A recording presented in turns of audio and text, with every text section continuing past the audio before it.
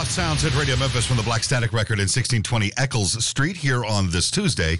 16 minutes past the hour in the midst of the nooner. Coming up, that guy, this guy.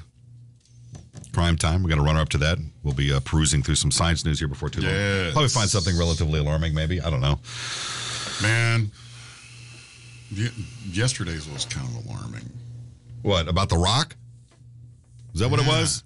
That they declassified it? Was it yesterday's? I don't remember what. I don't remember. I don't remember what we started the show with. If it wasn't for the fact that this thing has a calendar on, I wouldn't be able to know what today is. I know. What's your name? I don't even remember your name. I don't know. Yeah, where am I? Oh, it's all disposable here. It is. None of this really matters. Which is weird because when the stuff winds up on YouTube later, it's always news to me. Yeah, right. I was like, wow, who did that? Huh?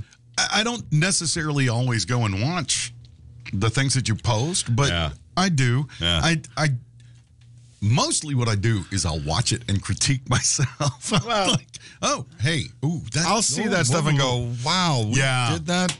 And then it's, wow, that was funny. I find it funny. Yeah. How did that happen? But so, you screw up and you find yourself in a good situation. I know. Whatever it is.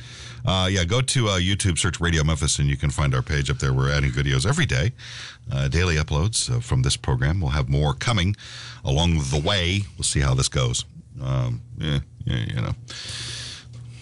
Still, I'm refreshing news stuff. I'm really curious about what happened in the subway in New York. Yeah, that's a big thing right now. It's a real fluid situation. And it's got me, they're trying to sort it all out. Yeah, slightly concerned for folks up there and what that was and who that was. I think it was just a madman with a couple of smoke grenades and I hope that's all pistol. It was. Yeah. And hopefully they'll be able to find this knucklehead and do to him what needs to be done, such as it may be. Yeah. So far, nobody died that we're aware of yet. Right, so right. 16 people taken to the hospital? Well, or 16 people shot? It's 16 injured, 10 shot. And those numbers are all changing. Well, yeah, people from get injured source to source. During, panic, stampedes and things like that, that occur. So, that's a thing. Or people, tripping and falling. And, imagine yourself in a situation where you can't see anything and you're trying to get out. Right. And a pistol in a subway is probably a very loud thing. Loud, yeah. Yeah.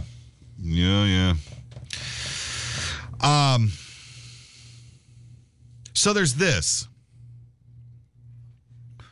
Obese diners will be asked to leave a naked restaurant because it could be miserable for other visitors. That seems discriminatory. It's a place called the Amrita Restaurant. Where is this? In Tokyo, Japan.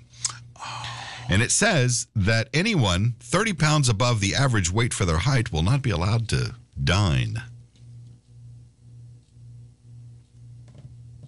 Wow. That's shitty. It hasn't opened yet. What do you do if you have a world-famous sumo wrestler who shows up? I'm sure they have their sumo area. You think they're going to tell him, hey, dude, sorry, pal, in here. Okay, they're chunky. Dude. Carry it somewhere else. Yeah, I'll throw your ass. The restaurant, which opens on July the 29th, will ask guests to check in their clothes and put on paper underwear when they arrive. This is stupid. That's why stupid. we're talking about this. Anyone who is thought to be above the average weight for their height will be weighed and ejected if deemed too tubby.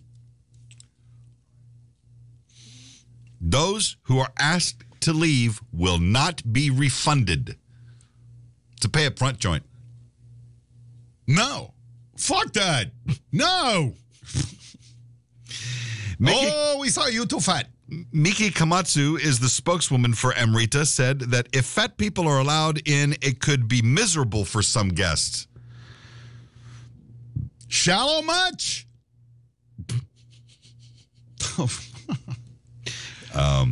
Tell you what, eating around naked people could make it miserable. Period. They're wearing paper underwear. What's the problem? Well, then why go in naked? So you can wear paper underwear. I don't want to wear paper underwear. Guests can see the guidelines clearly on our homepage. We are aiming for a sort of Roman aesthetic, like the beautiful paintings you see in museums. Yeah, they had togas on, dumbass. Or did they?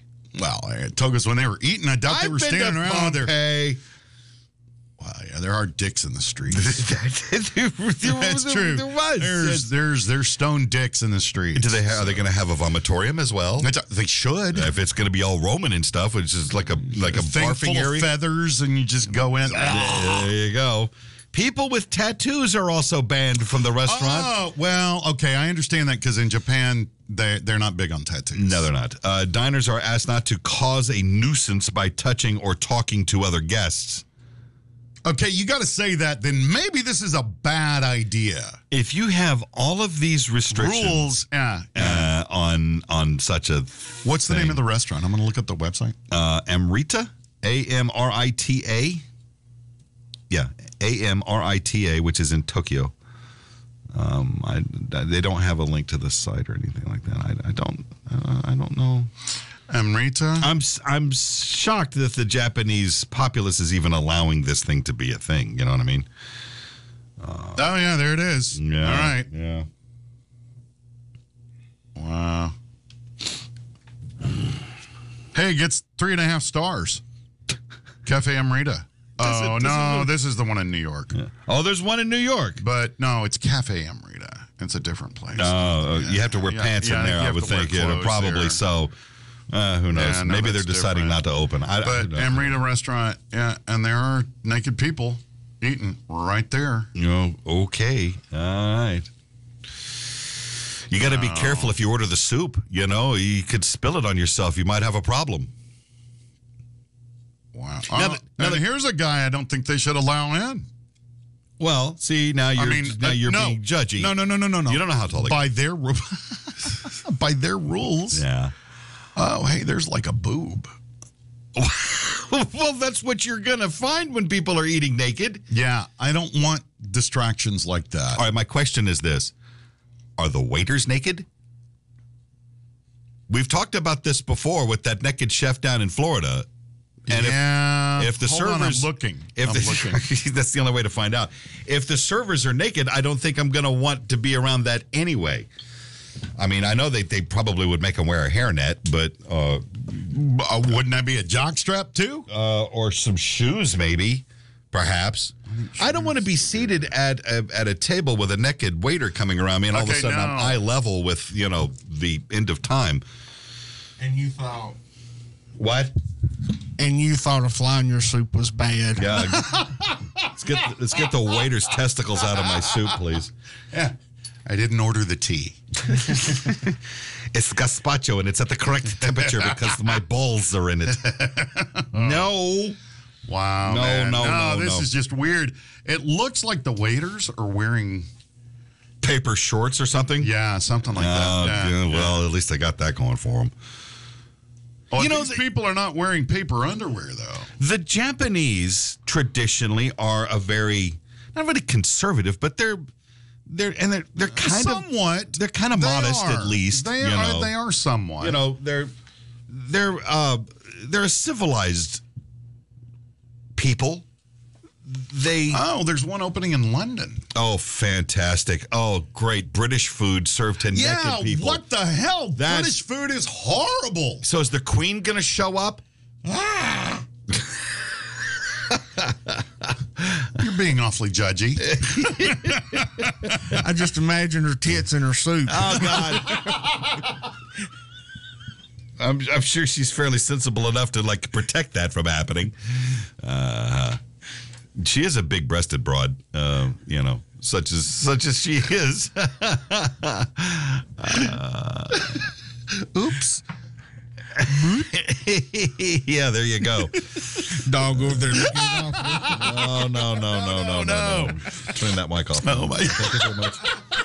No. It's going to be gray food and naked British people. Yeah. I don't mind naked British women, but I don't want to eat food while there are naked people around me. I know. We've talked about this before, but because it's done here in the States, down in Florida. Yeah. Remember the chef? The chef. Yeah. And look what happens. You get splatters and whatnot. Speckles. Well, then again, it's Japanese food. It's a little different. Yeah, that's true. Not that I'm basing everything on sushi, but or sashimi, but I'm sure they've got, they've got hot pot and stuff like that. Miso soup, yeah. fried wontons. It's Chinese. That's Chinese, yeah.